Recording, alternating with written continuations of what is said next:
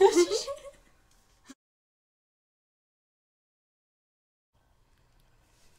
everyone, it's Lori, and I am here today for the first time in a really long time with Eva and Charlotte.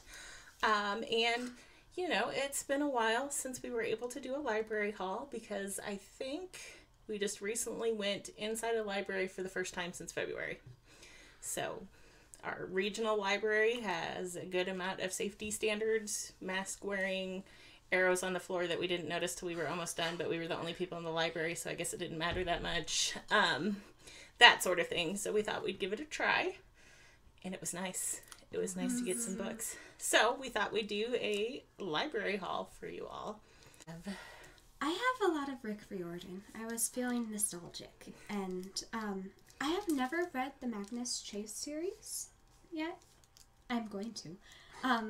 But I have the first and second book. I only checked out the first and second book because they didn't have the third book at the library. And I checked out a lot more books than that. We have most of the Percy Jackson series, but I think The Titan's Curse was like everyone's favorite, so we loved it to death. I don't know if that necessarily was everyone's favorite, but it did die a terrible death of pages everywhere. So. I got to use pages for crafts, so it was not good. Her using no. But I had to check out The Titan's Curse. I cried a lot. I am very excited for the Percy Jackson show. Yes. I don't know how I feel about this, but that's really? okay. Trials of Apollo, which might be my favorite Rick Riordan series. I'm so excited for the next one.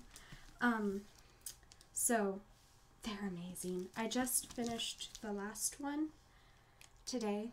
I cried a lot. But we had to check out the third book. So digitally. What's the third book? Yes, they only had 1, 2, and 4 in the library, so she got those, and then she borrowed my phone to read a book in a day and a half. So. Yeah. But at least it meant that you weren't missing your phone that long. That's true. So lately I've been reading a lot of Jane Austen, and I hadn't checked out any of the manga classics for a long time. So I've checked out Emma and Sense and Sensibility, and I've read Emma so far, and I really liked it. I read it again, and then Sense and Sensibility, I really like the book, so I'm excited for the manga. Charlotte hated it. I don't know why. It's just, like, I like Pride and Prejudice and I like Sense and Sensibility, but they're the same book. No. Like, you haven't read both of them. I have, well, I've read the manga version. Manga is not the same as the book. Yeah. Sorry. So, okay, so I did check out one YA novel for myself, and that is The Poet X by Elizabeth Acevedo. I've heard really, really good things about this book, and I saw it on the shelf, and I thought, well, I might as well pick it up. I have not started reading this yet. I've been a little preoccupied with other books, as per normal, but I'm hoping to get to this one before I have to return it. I really like the cover on that one. I know, it does have a good cover, doesn't it? Yeah. Alex O'Donnell and the 40 Thieves by Regina Doman. I read this in the car on the way back from the library, so I've already read it. But I've already read it before now, but it's just a good book by Regina Doman, one of my favorite authors. But if you want to send her flying to rage, you just say, "Can I has cheeseburger?" Which is in the book, and it caused much rage, and and it's funny. It's not funny. Eva, is it funny? I don't know. I've never read the book. No, I meant okay. Charlotte's reaction. It is funny. Her reaction is funny. So, this is Show Me a Sign by Anne-Claire Lazo. I think I mispronounced that, shockingly. And I don't know much about it. I found it on the shelf and I pulled it out and I read the description and it sounded good and I don't remember the description, but it has ASL in it and I've been learning ASL, so yay. Yep, something with American Sign Language and a pretty cover. Yes, it does have a nice cover.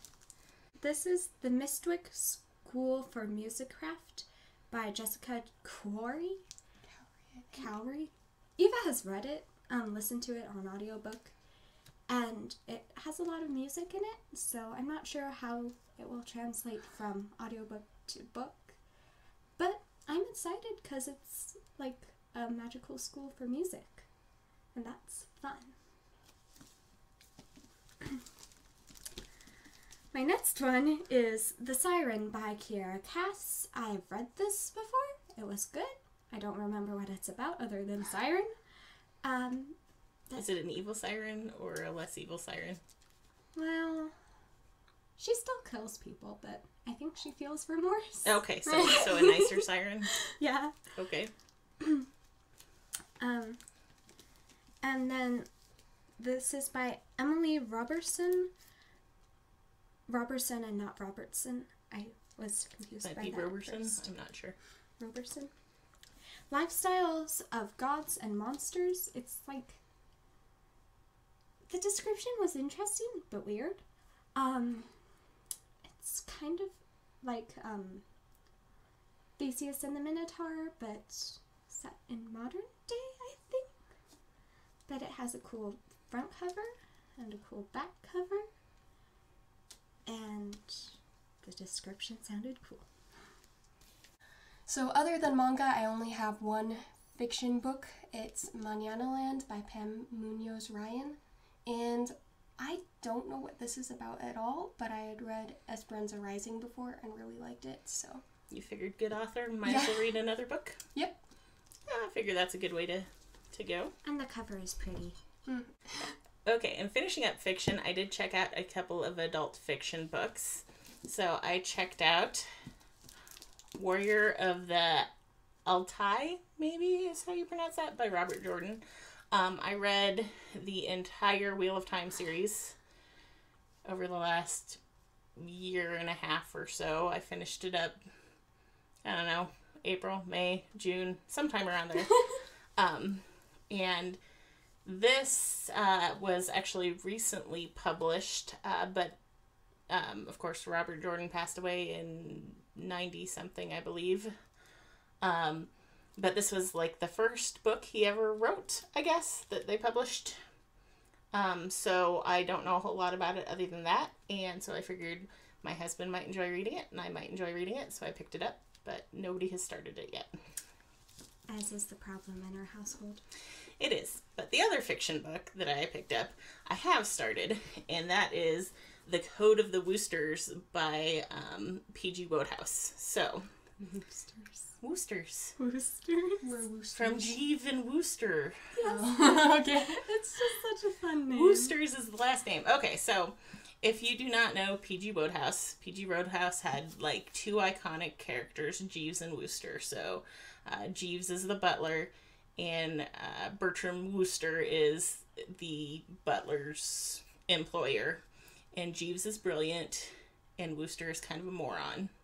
And it's so funny. So, this is one of the many, many novels in that series. I'm thinking maybe Goodreads said it was the 7th of them. I don't actually read them in order at all. It doesn't really matter, because mostly it's just, like, Jeeves gets him out of all sorts of trouble. But so far in this book, there is a woman that he accidentally proposed to when he was trying to fix a fight between his friend and his girlfriend. Oh, no. She got the wrong idea, but now she's getting married. And his uncle and the bride-to-be's dad are having a fight over a silver creamer pitcher shaped like a cow. And so his aunt sent him to steal it from the dad while he was there because he made his uncle sick by eating lobsters. I don't know. So he has since been held up at gunpoint, and he's now refusing to steal it. And what just happened is that it's just been brought to his attention that his aunt is coming tomorrow. So things are only going to get worse. I don't know how Jeeves is going to save the day in this one, but I'm sure he does. Jeeves just wants to go on a round-the-world cruise, but Understandable. that's not happening so far. So I kind of expect by the end they'll probably be on an around-the-world cruise. So Jeeves will probably get his way. So, is the random woman marrying Wooster? No. Someone else? The friend that he was trying to get them patched up, but somehow she took it the wrong way and thought he was proposing, but she thinks he's still in love with her. But she's marrying his friend, and he just can't wait for this wedding to be over because he's afraid if it doesn't go through, she may think about him again, and he doesn't want that. So, and I love these books. They're so much fun. And the coolest thing about this book is this has obviously been rebound. It has, like, the most gorgeous paper ever because the copyright's 1938 feel this paper. That is cool. And then, like, the library was hardcore back in the day because it says, this book is property of the public library. Do not mistreat it! Exclamation point. Fines will be imposed for damage other than reasonable wear. So you apparently didn't mess with the librarians. The earliest checkout date that I can see in here is 1958. Huh. So, like... This book has been in that library much longer than I've been alive, and that's kind of cool, because I'm not exactly young. So now we're going to move on to some nonfiction. So why don't we start with Eva's giant fashion pile? Okay. So I have lots of fashion books. I have been very interested in the history of fashion lately, and I don't know how good any of these are, because mostly my library picking out was like running to different places, grabbing stuff, and leaving. It had been a while since we'd been to a library, so yeah, we might have been a little desperate for books. Yeah. So I have the Illustrated Encyclopedia of Costume and Fashion. That is by somebody. Jack Casson Scott. But here you and go. it says what year to present? It goes from 1066. Yeah. Man, that's a serious book That's of fashion. ambitious. And present is probably like the 1970s. 80s, Yeah, when was 70s. this? When was this published? You can look at the back and see what the present fashion is. 1990. Ooh. Very It was present. reprinted in 1995. Okay. Fancy. So, this, don't know how good it is, but it looks interesting. Have you flipped through it yet, or No, I have not. Oh, there's Regency. Yay. Eva has been so obsessed with Easily Regency. distracted. Okay. Then I have the Vintage Dancers 1940s Style Guide. I thought this was 1950s when I picked it up. I obviously did not look at it very closely or read it at all, but I've been interested in that since we had a play that was set in the 1950s. But I'm interested in 1940s too, so this is fine. But I do know the blog. I used it a lot for play research.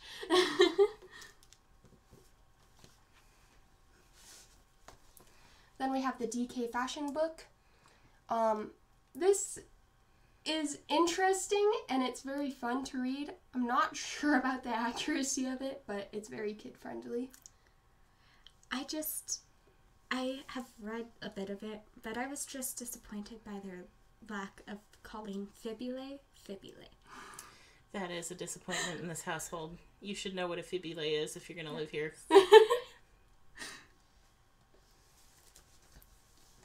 And then I have What People Wore When by Melissa Levington.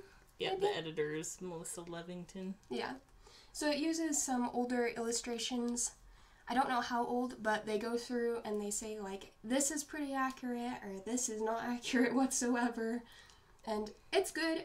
It's not as good as I was hoping it would be, but it's still interesting. Was this the one that you were excited to see when we were at the Yeah, library? because I'd heard of it before. Like, the other ones, I did not know about any of them. But, Okay. yeah. Good deal. Okay, so as I have stated, I only checked out 2 non-fiction books. They're really fun. They are by Scholastic. I don't know if they had like a stated author. They do. Oh, they have different authors. No. I can't read these. The side thingies. I can't either because Oh, they geez. have stickers over them. Oh. Otfinosky. And this one's Kelly. I can read Kelly for sure. Kelly and Finosky. I don't know. I'm sorry. But they are mythopedias. This is All in a Family, which is about the heroes of ancient Greece myths. And A Beast, which is the monsters of Greek mythology. And they're as close to nonfiction as I got. So have you read them? Read part of them? I have read them. They're very fun and festive. They have Festive monsters. They are very festive. There is a page that I need to show.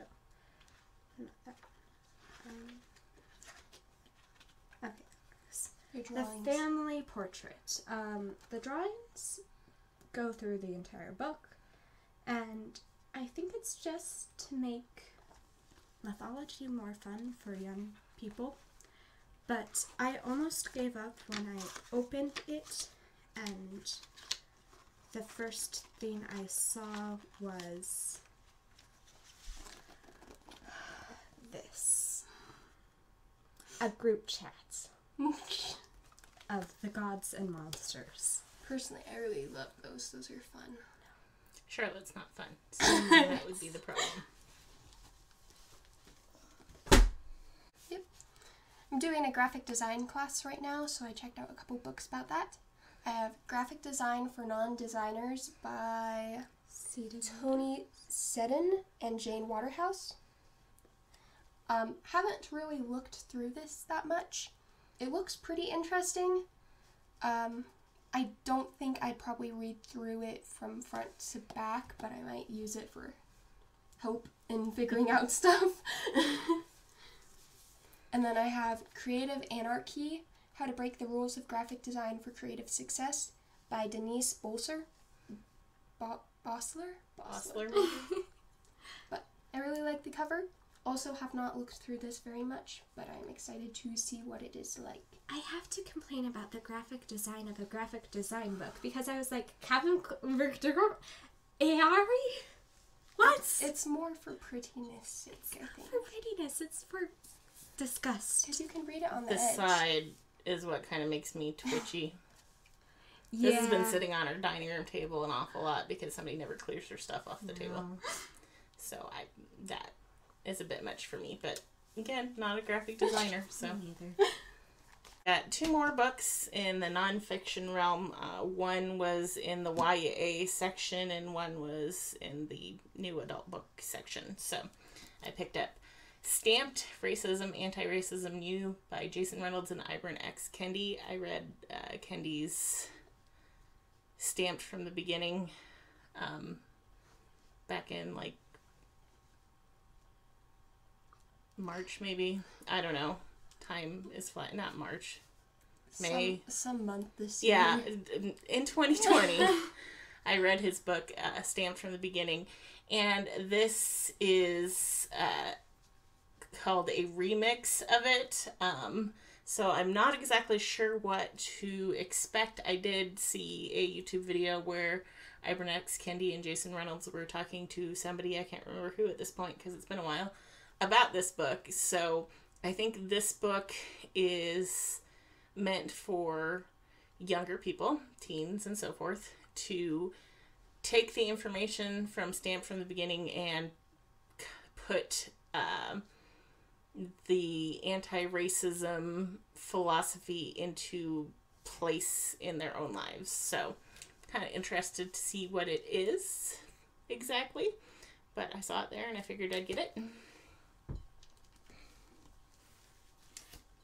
And then the other one is called Race for Profit: How Banks and the Real Estate Industry Undermined Black Homeownership by, I should have looked up how to pronounce her name, last name Taylor. Kianga Yamata, I'm hoping, close. And I haven't heard about this book before, but, you know, I do know quite a bit about redlining and things like that, so I thought it'd be interesting to read a book specifically on real estate and home ownership in terms of race. Okay, I have some random nonfiction. I have Castles, England, Scotland, Wales, and Ireland: The Definitive Guide to the Most Impressive Buildings and Intriguing Sites by Oh my. This is... Plantagenet Somerset Fry. Yes. What it says. It's very pretty. I don't know much about castles, so I figured why not. And you checked it out for pictures of castles, essentially, right? Yeah, and also for learning about Education. SCA time period. Oh, yes. Nerdiness. I forget. And then I have You Call This Democracy? How to Fix Our Government and Deliver Power to the People by Elizabeth Rush, probably. Rush. I don't know. I have not looked through this. Most of these, I have not looked at them at all. But if they have a nice cover and they're about interesting things, then... They at least come home with us for a while. Yes.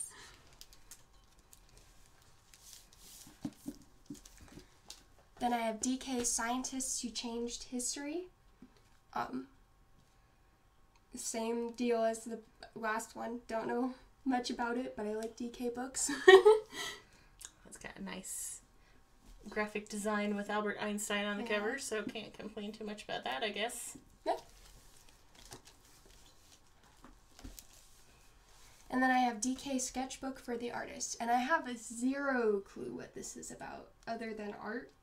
Sketching? Yeah. I bet it's about sketching. I assume so, but like, oh, there's something called character costumes. Yeah, I don't know. Apparently we need to work on the opening of the library books once they come home part. But it's still very interesting. Okay, so that is our most recent library haul. The first one since February of 2020. So let us know down in the comments if you've read any of these books, if they're ones that you loved. We'd love to hear about them. Maybe move them up on a reading pile, except for Charlotte, who's almost done with her reading pile already. I'm not. Made a lot more progress than hasn't opened a book and has only opened one book. So I opened one book. I finished the manga. Oh, that's true. You have finished a manga. Okay, I take it all back. So anyway, thanks so much for watching. We hope you have a wonderful day, and we'll see you in the next one. Bye. Bye.